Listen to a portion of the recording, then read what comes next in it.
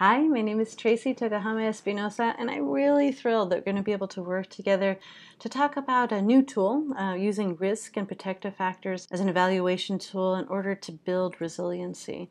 And when we're together, we want to examine this idea about how trauma might or might not shape the developing brain. I may have met some of you before, but just in case, I wanted to let you know that I teach a course at Harvard called The Neuroscience of Learning. It's an introduction to mind, brain, health and education, in which we approach problems through this transdisciplinary lens of neuroscience and psychology and mental and physical health, as well as understanding how do you operationalize that in learning and teaching about how humans really function and can reach their potentials in society.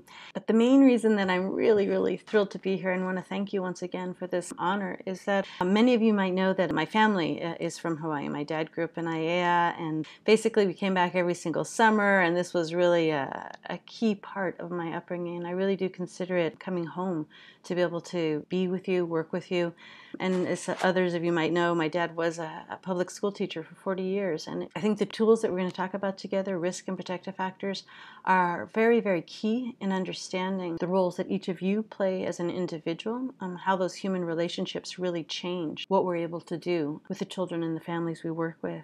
There's an old adage that, what doesn't kill you makes you stronger. Well, when we talk about recent years, we often think that it was really COVID. This is the culprit of this disruption in our lives. But what we realize now with a lot of the literature, a lot of the research going on, is it's really the conditions under which people lived during the pandemic that made such a difference. And you who work with families know that better than anybody. It really put a magnifying glass onto a lot of the social ills that we have had forever and that we will continue to have. So it's not just necessarily an idea of we do one thing during COVID and another thing after COVID.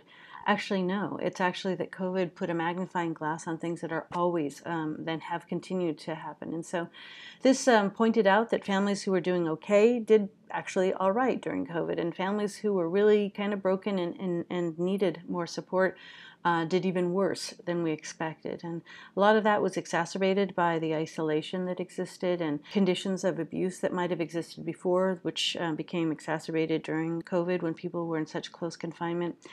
But more than anything, we realized that this disruption of the normal things that we did as families, the traditions that we had, how we celebrate, birth and adolescence and marriage and even death, how those things were changed completely by the conditions that we were living in during COVID. And so what I want to explore with you a little bit has to do with the ways that we saw people come out the other end actually stronger. So really, where did resilience come from? And so much of that really hinged on the ways that individuals saw themselves before the pandemic, during the pandemic, and how they currently see themselves now.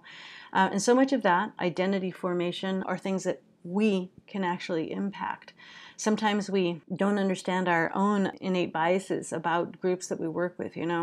How can that mother paint her nails when her kid doesn't even have breakfast? Or why is it that the guy's got all this time in his hands? Why doesn't he just get a job?